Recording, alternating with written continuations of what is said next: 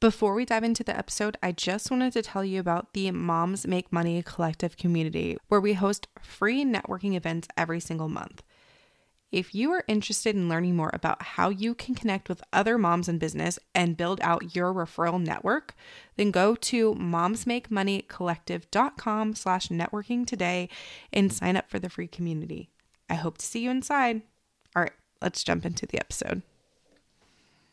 Have you ever felt like you wanted to burn your business to the ground and go back to the corporate grind? Believe me, you're not the only one. In this episode, we're diving into 7 ways to uplevel your mindset as a mom entrepreneur so that when you have those moments of frustration and you're ready to throw in the towel, you can have these tools in your back pocket to refer to. Now let's jump into the episode. Welcome to the Moms Make Money podcast. I'm your host, Jenny. I'm the owner of Moms Make Money Collective, a podcast and visibility strategist and mom of 2. Many moms feel like we need to sacrifice our careers for our children, but I wholeheartedly believe that we can have a thriving business and family at the same time. In this podcast, we're going to be diving into the ins and outs of running a business as a mom and getting real and raw about all things parenting. So buckle up because we're about to go all in.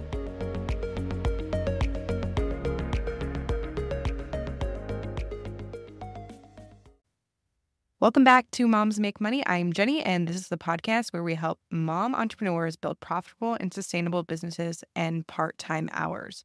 Today, we're going to talk about a topic that plays a huge role in your business success, and this is one that is often overlooked, and it's your mindset. We'll go over 7 ways you can uplevel your mindset as a mom entrepreneur and become the best version of yourself for both your business and family. So first up, let's talk about why mindset matters. Personally, I didn't realize how important mindset was in the early stages of my business. I honestly just kind of thought it was a waste of time. But Jenny, who is nearly 10 years into her business, knows otherwise. Our mindset really does shape our actions and decisions as entrepreneurs.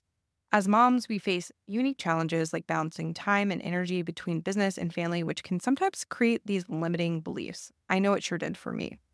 Something that I really struggled with when I had my first baby in 2020 is balancing both the business and motherhood. I had my business before I had my baby, so I was used to having pretty much all the time in the world to get things done. So I really had to do some mindset work to be more intentional with my working time so I wasn't stressed about work when in mom mode. So let's dive into these 7 mindset shifts. The first one is to embrace imperfection. Before having kids, and even a year or 2 into motherhood, I definitely identified as a perfectionist. Now I see that I was letting it hold me back from really going for my big goals, and I think a lot of mom entrepreneurs really do struggle with that. When we embrace imperfection, we learn to accept that not everything is going to go exactly as planned, so being flexible in your plans is key. At the end of the day, progress is so much more important than perfection. You know the saying, done is better than perfect?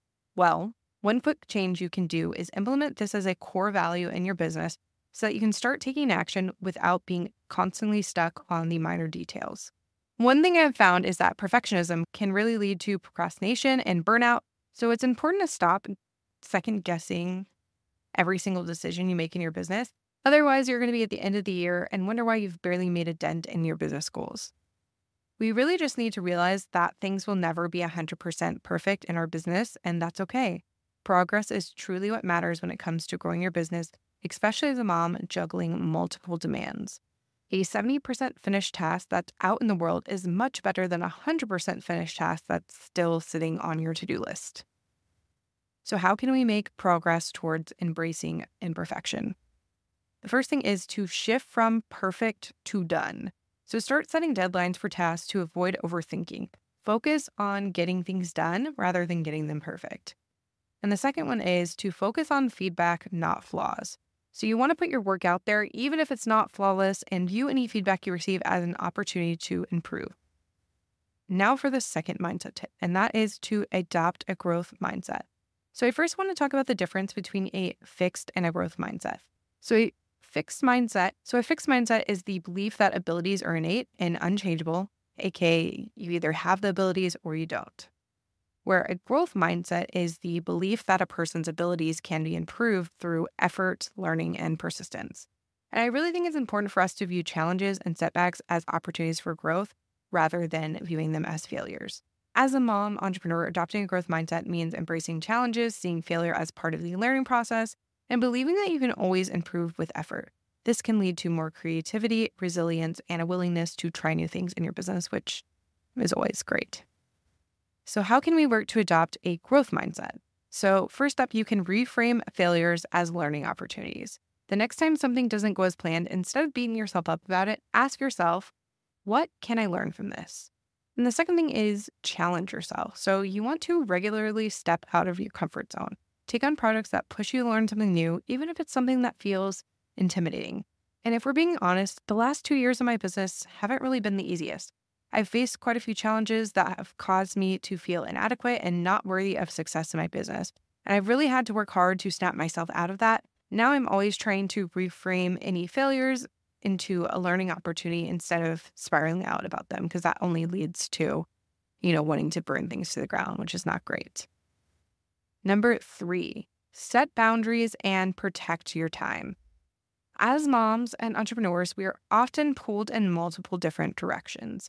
I know on a daily basis, I'm trying to manage my workload, keep up with my household duties, and be a present mother. With that said, setting clear boundaries is absolutely essential. This goes for both family and work. Not only setting clear boundaries, but actually sticking to them is key here.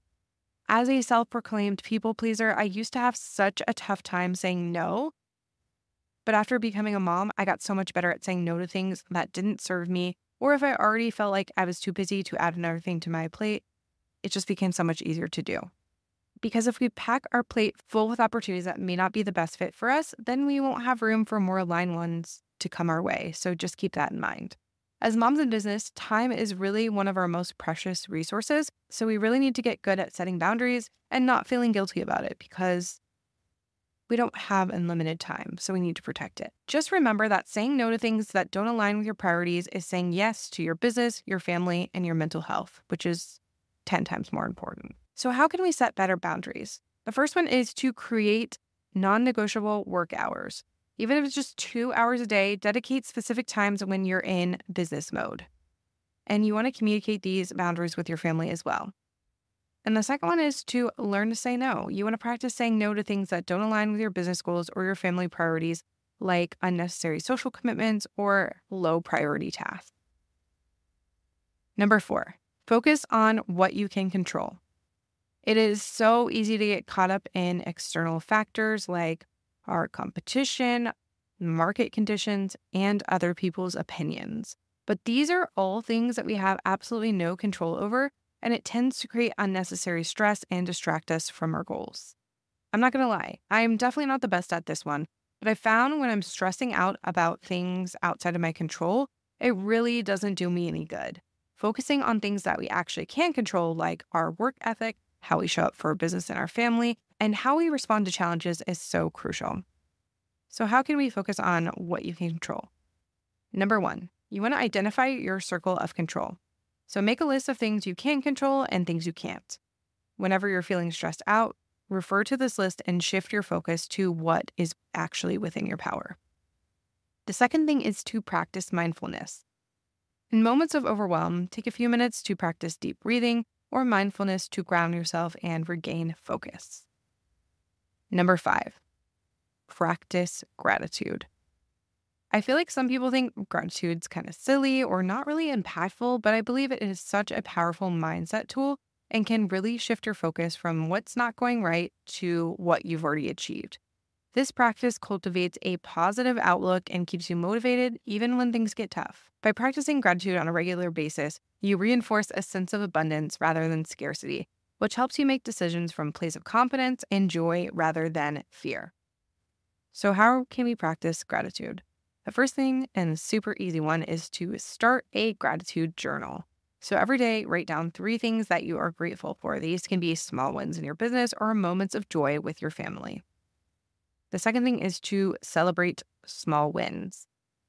Don't wait for big milestones to celebrate. Acknowledge and appreciate every single step forward in your business. Number 6, surround yourself with support. As a mom entrepreneur, having a supportive network is key. Whether it's other mom entrepreneurs who stand who understand your journey, a mentor who guides you, or family members who cheer you on, your environment significantly affects your mindset. Isolation can lead to self-doubt, so connecting with a community of like-minded individuals can help provide accountability, encouragement, and fresh perspectives. How can we surround ourselves with support? So the first thing is to find your girl gang. Join online communities, mastermind groups, or local networking events to connect with other mom entrepreneurs. Consider forming an accountability group for regular check-ins. And last week I talked all about networking, and I feel like this can be your girl gang. So if you haven't listened to episode 41, make sure to do that. I will go link in the show notes, but this can be a great way to find your girl gang by doing networking events. And then next, you want to lean on your support system, whether it's your spouse, your friends, or a coach or mentor. Don't hesitate to ask for help when you need it. You definitely do not have to do this alone. Lastly, number 7, give yourself permission to rest. Many mom entrepreneurs feel the pressure to be always on and always productive. And I know that's something I struggle with myself. A lot of us really do feel like we need to fill any and every white space on our calendar with our business tasks. And let me tell you, that is the exact recipe for burnout. It is so crucial to prioritize rest and self-care if you want to build a life-first business. One thing that I like to do is go sit down and play games on my phone or read a book for about 30 or so minutes before it's time to go pick up my kids. That means that my brain isn't quickly shifting from work mode to mom mode in a second. I have time to really decompress, and this gives my brain enough time to reset before jumping into the chaos that comes with the after-school rush and dinner prep and all that stuff. And I know that hustle culture tells us that more hours equals more success, but as moms, it is really crucial to recognize the power of rest. When we are well rested, we can think more clearly, we can make better decisions, and ultimately show up more fully in both our business and personal life. Burnout is real, and without proper rest, you risk losing the passion and creativity that drove you to start your business in the first place. Rest is honestly not a luxury, it's a necessity for sustainable success. So how can we actually rest? Number 1, schedule downtime. Block out time in your schedule specifically for rest. This could be a daily 30-minute break or weekly a full day off. I do the daily 30-minute to an hour type situation before picking up my kids. And then at night, I try to practice self-care instead of working, but it doesn't always work out that way. Number 2, set boundaries around your work hours. Avoid working late into the night. Set a time to shut down your laptop and unwind before bed. I know this can be kind of tempting to skip, but honestly, it makes a huge difference if you're not, plug in on your computer until 1 a.m. every night. So those are the 7 ways to uplevel your mindset. To recap, number 1, embrace imperfection. Number 2, adopt a growth mindset. Number 3, set boundaries and protect your time. Number 4, focus on what you can control. Number 5, practice gratitude. And number 6, surround yourself with support. And number 7, give yourself permission to rest. I want you to pick 1 or 2 of these mindset shifts to focus on in the coming week. And let me know what that shift is over on Instagram, which one you select. My handle is at jenny.sunneson. So that's jenny.suneson. And as a reminder, mindset work is ongoing. And the more we practice, the more that we will see growth in both our personal lives and businesses. Next week, we will be covering some simple tweaks that you can make today to start landing more clients, so stay tuned. If you are loving the show, I would love it if you could hit the follow button and leave us a rating and review. It would mean the world to me, and I will see you in the next episode. Thank you so much for tuning into today's episode. I really hope you enjoyed it. I'd love it if you would head on over to our free Facebook group called Moms Make Money Collective to connect with us further. If you're more of an Instagram fan, make sure you're following us on Instagram at Moms Make Money Collective. If you're loving the show, make sure to leave us a rating and review on Apple Podcast. Your feedback means the absolute world to us. We'll see you in the next episode.